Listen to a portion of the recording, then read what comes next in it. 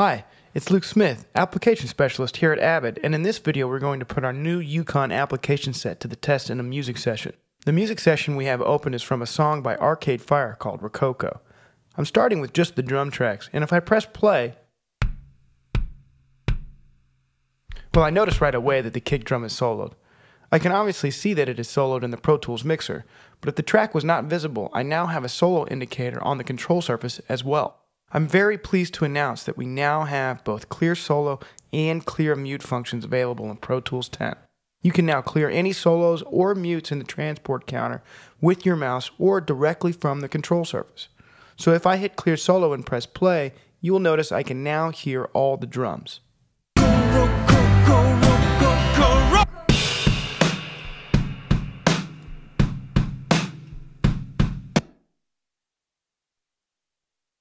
I also noticed this room hallway drum track is not actually part of my drum group.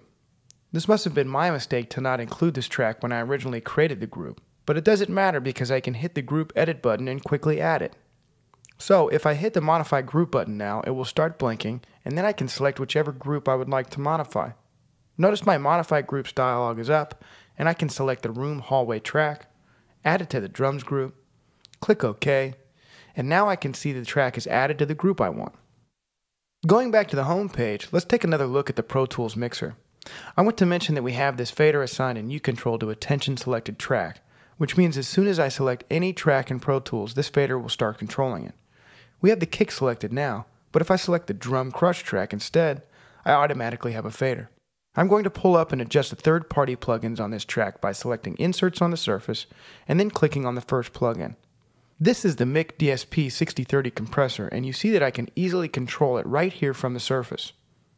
The main point is I have two third-party plugins on this track, which means it is no longer phase aligned with the rest of my drums.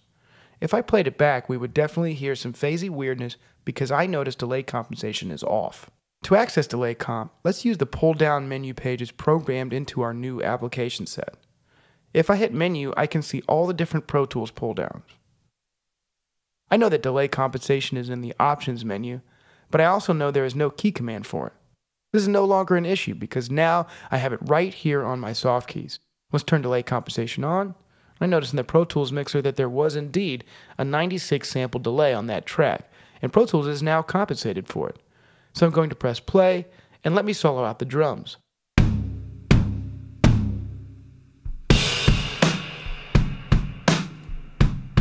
Now I will start blending that drum crush track to the rest of the drums to create more punch.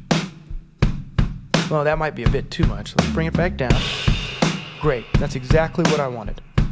Now, let's take a look at all the tracks and move on to the main vocals.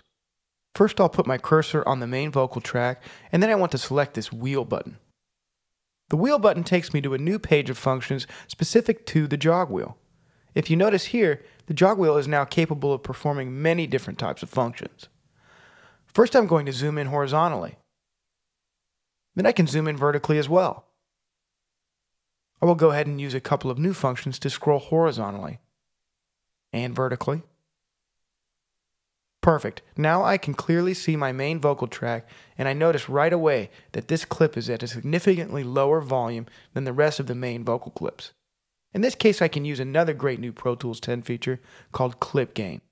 This feature is incredibly convenient when needing to quickly adjust the volume of a clip. If I highlight this clip, I can then use the jog wheel to adjust the gain. If I go too far, I have a clear clip gain button to get me back to the original volume. There we go. Now it's much similar to the rest of the vocal track. Well, at this point, I'm ready to write some automation. So I want to select this track, switch it to volume view, and then I'm going to use my Auto Basic button on the home page of the touchscreen. The Auto Basic button allows me to quickly get any track into any automation mode, including trim. Previously, the only way to change the automation mode of a track was to cycle through all of the modes using this button next to each fader. However, there are many instances where users would like to go directly from touch to off, or from read to latch, for example. Now this new application set makes that possible and gives me full access to the Pro Tools automation system. I have a Do to Selected button here, and when I hit the button, it becomes highlighted, and I can select any mode. In this case, I want latch. I can see this track is in latch mode now, so let's start writing automation. I'm going to recall the memory marker to verse 1. Let's rewind a bit.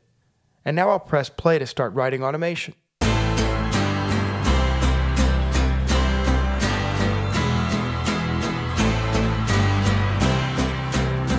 Let's go downtown and watch the modern kids.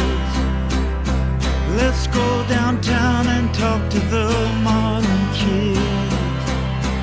They will lead right out of your hand, using great big words that they don't understand. They're singing rococo, rococo, rococo, rococo,